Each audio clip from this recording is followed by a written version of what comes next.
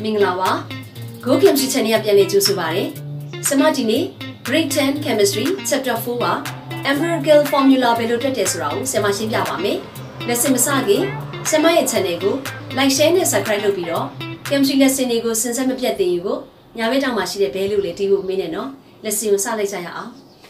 Empirical formula drop dread, a coup of Yatare, a sin lay single Yazon Simpiabame. Empirical formula. Empirical formula sura, Yamalu, Letem Bondini. Molecular formula to Kupsipo, a Tsegan in Epatama, a sit, Dratoyare formula. Empirical formula to Pudre, Samaru, a sit, listen Shibame, Patama a singaro, the mass of each element. Megonema betare, Samaru Jeme formula mapa when an element the Kujinsi, a late single, Samaru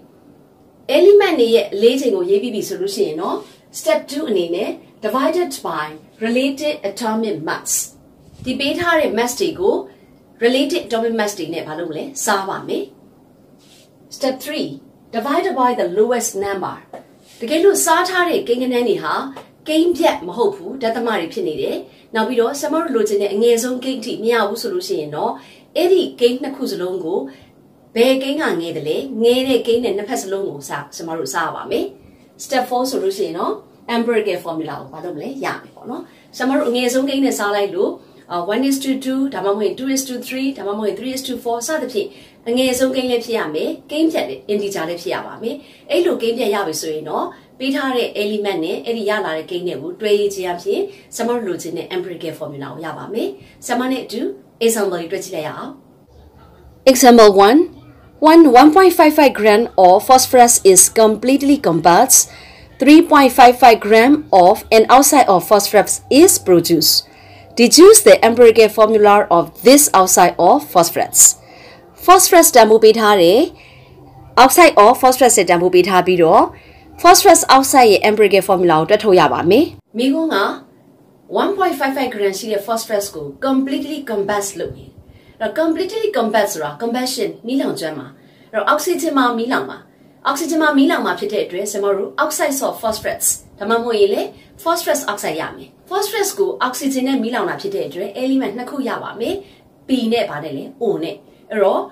mula ronga mimalang kenonga 1.55 chipiro. Combust chipire nama 3.55 shire oxide yama zero. Oxide tea ni phosphorus go no like siapi samaru mass of oxygen yawame. But tamasini ne samaru shaya no. Roma usong samaga mass of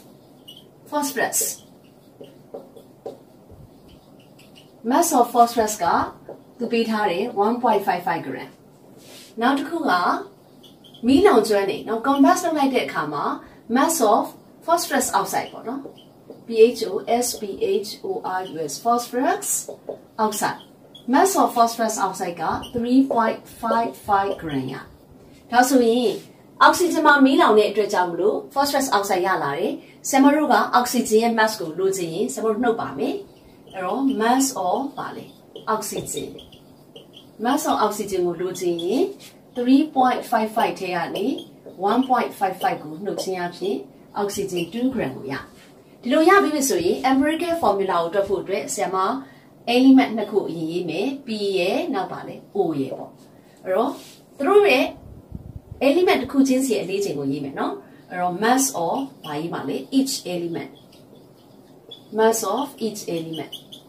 equal to P ရဲ့တန်ဖိုးက 1.55 is to O ရဲ့တန်ဖိုးက 2ဒါကိုဆယ်မရော divide by လုပ်မယ် divided divided by related ဆယ်မအတူအောင်ရေးလိုက်ပါမယ် atomic mass related atomic mass နဲ့နှစ်ခုလုံးကိုဆယ်မရစားမယ်P ရဲ့တန်ဖိုးက 1.55 related atomic mass က 31 O ရဲ့ mass က 2 related atomic mass ကဘယ်လောက်လဲ 16 1.55 ကို 31 နဲ့စားလို့ရှိရင် 0.05 ရပြီးတော့2ကို 16 နဲ့စားလို့ရှိရင် 0.125 ရပါမယ်ဒီမှာရလာတဲ့ကိန်းဂဏန်းတွေကိုဆရာမတို့ဓာတ်သမတွေဖြစ်တဲ့အတွက်ကြောင့်မလို့သူ့ကိုကိန်းဖြတ်ရဖို့အတွက်အငယ်ဆုံးကိန်းနဲ့တစ်ဖက်စလုံးကိုစားမယ်နော်အဲ့တော့ဆရာမဒီမှာစာရေးပါမယ် divided divided by lowest number lowest number ကိုစမအတူကောက်ရေးထားတယ်ငယ်ဆုံးကိန်းနဲ့နှစ်ဖက်လုံးကိုစားလိုက်မယ် 0.05 ကို 0.05 နဲ့စားပါမယ် 0.125 ကို 0.05 နဲ့စားရင်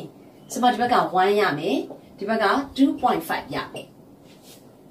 ဒီ1နဲ့ 2.5 ကလည်း empirical formula ရေးဖို့အတွက်ကျွန်တော် integer မရသေးဘူးဒါပေမဲ့ကိန်းကတော့တစ်ဖြည်းနဲ့ငယ်လာပြီဒီနှစ်ဖက်စလုံးကိုကိန်းဖြတ်ဖြစ်ဖို့အတွက်ဆရာမဒီ 2.5 ကိုကိန်းဖြည့်ဖြစ်အောင်လုပ်ရပါမယ်ဒီ 2.5 ကို 5 ဖြစ်နေလို့ဆိုပြီးရှေ့ကိုတစ်တိုးရင်မှားပါတယ်ဒီလိုအချိုးရေးတဲ့အခါမှာနောက်ကိုတိုးရင်ရှေ့ကိုလည်းတိုးစရာရှိရပါမယ်ရှေ့ကိုတိုးချင်တယ်ဆိုရင်နောက်ကိုလည်းတိုးစရာရှိရပါမယ်ဒါကြောင့်ကိန်းဖြတ်ဖြစ်ဖို့အတွက်ဒီ 2.5 ကိုဆရာမနှစ်နဲ့မြောက်အောင်မှာဖြစ်တယ်လို့ရှေ့ကိုလည်းဗာနဲ့မြောက်မယ်နှစ်နဲ့မြောက်ဒါဆိုရင်ဆရာမဒီမှာနည်းနည်းလေးကတ်ရေးလိုက်မယ် 2:2 ဘယ်လောက်ရမလဲဆိုရင်5နော်ဒါက1ကိုနှစ်နဲ့မြောက်တယ်နှစ်တလီနှစ် 2.5 ကိုနှစ်နဲ့မြောက်တဲ့အခါမှာ 5.0 ရအဲ့တော့အငယ်ဆုံးကိန်းပြရပြီဆိုရင်ဆရာမတို့ဒီမှာဗာရေးမှာလေအောက်ဆုံးမှာ empirical empirical formula is equal to ဆရာမ p ရဲ့အောက်မှာပါလေ p2 o ရဲ့အောက်မှာဘယ်လောက်ရမလဲ5 p2o5 တော့ပို့ပြီးတော့မှအဆင်ပြေအောင်ဆရာမမြင်တာအောင်ဆရာမဒီလိုရေးလိုက်ပါမယ် p2o5 ဒီလိုရပါမယ်အဲ့တော့ဆရာမနဲ့တူနောက်ထပ်တစ်ပုဒ်ထပ်ပြီးတော့တွက်ကြည့်ရအောင် Example 2 A compound of carbon and hydrogen contains 85.7% of carbon and 14.3% of hydrogen by mass. Deduce the empirical formula of this hydrocarbon. Example 2 က carbon နဲ့ hydrogen ပဲပေါင်းထားတဲ့ hydrocarbon compound ကို empirical formula တွေ့ရမယ်။သူပေးထားတဲ့ mass က percent နဲ့ပေးထားတယ်။နှစ်ခုလုံးဒီ percentage ဖြစ်တဲ့အတွက်ကြောင့်မလို့ဆရာမတို့အဲ့ဒါကို gram လို့ယူဆပြီးတွက်ပါမယ်။ carbon က 85.7% ပေးပြီးတော့ hydrogen က 14.3% ပေးတယ်။ပထမအဦးဆုံးဆရာမတို့က empirical formula တွက်မဲ့ element carbon နဲ့ hydrogen ကိုဒီလိုရေးလိုက်မယ်။ရေးပြီးရင်ဆရာမတို့ element တစ်ခုချင်းစီရဲ့အလေးချိန်ပေါ့နော် mass of each element ကိုရေးမယ်။အဲ့တော့ mass of each element မှာ carbon ရဲ့တန်ဖိုးကဘယ်လောက်ပေးထားလဲဆိုရင် 85.7 ပေးထားပြီးတော့hydrogen က 14.3 ပေးထားတယ်ဒါက element တစ်ခုချင်းစီရဲ့၄ချိန်နောက်ထပ်ဆရာမတို့ဘာနဲ့စားမလဲ divided by related atomic mass carbon ရဲ့ related atomic mass ကိုပေးထားတယ်12မူလသူပေးထားတဲ့ mass က 85.7 ဒီမှာလေ 14.3 ကို hydrogen ရဲ့ related atomic mass က y နဲ့စားမယ်အဲ့တော့ဒီလိုစားလိုက်တဲ့အခါမှာဆရာမတို့ဘယ်လောက်ရမှာလဲ 85.7 ကိုဆရာမတို့12နဲ့စားလိုက်လို့ရှိရင် 7.142 ရပြီးတော့ဒီဘက်ကတော့ 14.3 ပဲရအဲ့တော့ဒီနှစ်ခုစလုံးမှာ 7.142 ကအငယ်ဆုံးဖြစ်တဲ့အတွက်ကြောင့်မလို့နှစ်ဖက်စလုံးကိုဆရာမတို့ divided by lowest number အငယ်ဆုံးကိန်းနဲ့နှစ်ဖက်စလုံးကိုစားမယ်စားလိုက်တဲ့အခါမှာ 7.142 ကို 7.142 နဲ့စားမယ်ဒီဘက်မှာလေ 14.3 ကိုဆရာမတို့ဘာနဲ့စားမှာလဲ 7.142 နဲ့စားပါမယ်အဲ့တော့ 7.142 ကို 7.142 နဲ့စားမှာဖြစ်တဲ့အတွက်1ရမယ်ဒီဘက်ကတော့ဆရာမ14ကို 7 နဲ့လှမ်းစားရတဲ့အတူတူပဲဒါကြောင့် quantity 14ဆရာမ 1:2 ရမယ် empirical formula ရေးရအောင် empirical formula အဲ့တော့ empirical formula ကဒီမှာ c က1ဆိုတော့ဆရာမထည့်နေတော့ c ပဲ h ကတော့ဒီမှာ2ရတဲ့အတွက် ch2 ဆိုတဲ့ empirical formula ကိုရပါမယ် Example 3 The composition by mass of a hydrocarbon is 10% hydrogen and 90% carbon. Deduce the empirical formula of this hydrocarbon. Example 3 ကလေ carbon နဲ့ hydrogen ပါတဲ့ hydrocarbon compound ကိုပဲတွက်မယ် carbon တန်ဖိုးကို 90% ပေးပြီးတော့ hydrogen ကို 10% ပေးထားတယ်အဲ့တော့ကျွန်တော်တို့တွက်ကြည့်ရအောင် mass of each element က carbon ဒီ90ဖြစ်ပြီးတော့ hydrogen ဒီ 10% divided by related atomic mass ဆိုတော့အဲ့ဒီ90ကိုဆရာမ12နဲ့စားမယ်10ကိုဆရာမ1နဲ့စားမယ်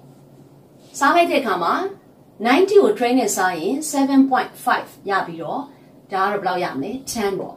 ဒါကိုဆရာမတို့ကအငယ်ဆုံးကိန်းနဲ့မလုပ်ရမလဲစားမယ်အငယ်ဆုံးကိန်းနဲ့စားမယ်ဆိုရင်လေဆရာမတို့ဒီမှာ 7.5 ကို 7.5 နဲ့စားမယ်ဒီမှာပါလေ10ကိုဘာနဲ့စားမလဲ7.5နဲ့စားမယ်အဲ့တော့ဒီမှာဘာရမှာလဲဆိုရင်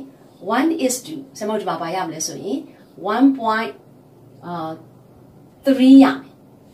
1.33ပေါ့နော်1.33ရအဲ့တော့နှစ်ဖက်စလုံးကိုဆရာမဘာနဲ့မြောက်လဲဆိုလို့ရှိရင်1:1.33မှာဒီ1.33ကိုဆရာမတို့ gain ဖြတ် integer ဖြစ်အောင်ဆရာမတို့အလီနဲ့မြောက်ဖို့ gain နဲ့မြောက်ကြည့်မယ်ဒီလိုမြောက်တဲ့အခါမှာ2နဲ့မြောက်ကြည့်မယ်3နဲ့မြောက်ကြည့်မယ်4နဲ့မြောက်ကြည့်မယ်စသဖြင့် gain ဖြတ်ဖြစ်အောင်ဆရာမတို့မြောက်လိုက်တဲ့အခါမှာ1ကိုဆရာမ3နဲ့မြောက်မယ်အဲ့တော့3နဲ့3ပေါ့နော်အဲ့တော့ဒီဘက်ကို3နဲ့မြောက်ရင်ဟိုဘက်ကိုလည်း3နဲ့မြောက်အဲ့တော့ဒီ1.33ကို3နဲ့မြောက်တဲ့အခါမှာဆရာမတို့ gain ဖြတ်4ရပါမယ်ဒါကြောင့် empirical formula က empirical empirical formula ကဘာရမှာလဲဆိုလို့ရှိရင် C3H4 เนาะဒီလိုရပါမယ်ဆရာမမြင်တာအောင် C3H4 เนาะဒီလိုရေးပြပါမယ် Example 4 Iron oxide in which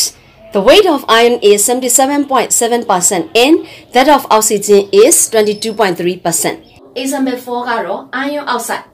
iron oxide လို့ပြောတဲ့အတွက် iron နဲ့ oxygen နဲ့ပေါင်းထားတာဒီမှာသူပေးထားတဲ့မိကုံးမှာလေ iron တန်ဖိုးလေးပေးထားတယ် oxygen တန်ဖိုးလေးပေးထားတာဖြစ်လို့ကျွန်တော်တို့ဘာမှနှုတ်ဆရာမလိုဘူး iron ရဲ့သင်္ကေတ Fe ကိုရေးပါမယ် oxide ဆိုတော့ oxygen ဖို့လို့ O ရေးမယ်အဲ့တော့ iron ရဲ့တန်ဖိုးသူက 77.7% လို့ပေးပြီးတော့ oxygen ကိုတော့ 22.3% လို့ဘာလို့ထားလဲပေးထားတယ်ထုံးစံအတိုင်း element တစ်ခုချင်းစီရဲ့ mass ကိုရေးပြီးပြီဆိုရင်ကျွန်တော်တို့ related atomic mass နဲ့ဘာလုပ်မလဲ divide ဘာလို့စားမယ်အဲ့တော့ Fe ရဲ့ related atomic mass က56ပေးထားเนาะအဲ့တော့ 77.7 ကို56နဲ့စားမယ် 22.3 ကိုဘယ်လောက်နဲ့စားမလဲ16နဲ့စားမယ်အဲ့တော့ဒီလိုစားလိုက်တဲ့အခါမှာကျွန်တော်တို့ဒီမှာ 1.39 ရမယ်ဒီဘက်ကိုစားတဲ့အခါမှာလေ 1.39 ရမယ်ဒီမှာတကယ်စားတဲ့အခါကျရင်387လောက်ရတယ်เนาะအဲ့တော့387ဆိုတော့ကျွန်တော်တို့ဒသမ3လုံးလောက်ထိစားလိုက်ရင်ဒီမှာ39လို့ယူလိုက်တယ်ဒီမှာ 1.39 အဲ့တော့ဒီမှာနှစ်ခုစလုံးကဘာဖြစ်နေလဲညီးနေတယ်ဆိုရင်ကျွန်တော်တို့ငယ်ဆုံးကိန်းနဲ့စားစရာဘာဖြစ်လဲမလိုတော့ဘူးเนาะငယ်ဆုံးကိန်းနဲ့စားစရာမလိုတော့ဘူးကျွန်တော်ဒါကိုဖြတ်လိုက်မယ်အဲ့တော့ 1.39 ဒီနှစ်ဖက်စလုံးကိုကျွန်တော်တို့ဒါနှစ်ဖက်စလုံးကို 1.39 နဲ့စားလိုက်ရင်လည်းပဲဒါ 1:2 ဘယ်လောက်ရမှာလဲ1ဒါကျေသွားတဲ့သဘောပေါ့နော်ဒါကြောင့် empirical formula ဒီကျွန်တော်တို့ဘာရမှာလဲ is equal to FeO ဆိုပြီးရမယ် Fe ကလည်း1 O ကလည်း1နေဖြစ်တဲ့အတွက်ရေးစရာမလိုတော့ဘူးเนาะဒီမှာကျွန်မစားမပြလေးရတယ်เนาะ 1.39 ခြေလိုက်တဲ့အတွက်ကြောင့်မလို့ 1:1 ရမယ် formula ဒီ FeO ဖြစ်ပါမယ်ဒီနေ့ lesson မှာ empirical formula တွေ့တဲ့ပုဒ်စာ၄ပုဒ်ကို example အနေနဲ့ပြပြထားပါတယ်ကျွန်တော်တို့ textbook ထဲမှာရှိတဲ့ empirical formula တွေ့တဲ့လေ့ကျင့်ခန်းတွေကိုလည်းတွေ့ကြည့်စေချင်ပါတယ်တကယ်လို့မရဘူးဆိုရင် comment မှာစာချင်ခဲ့ပါနောက် lesson မှာ empirical formula တွေ့ပြီး molecular formula ကိုဘယ်လိုတွေ့တယ်လဲဆိုတာကိုဆက်ပြီးတော့ပြပြပါမယ် see you next lessons bye bye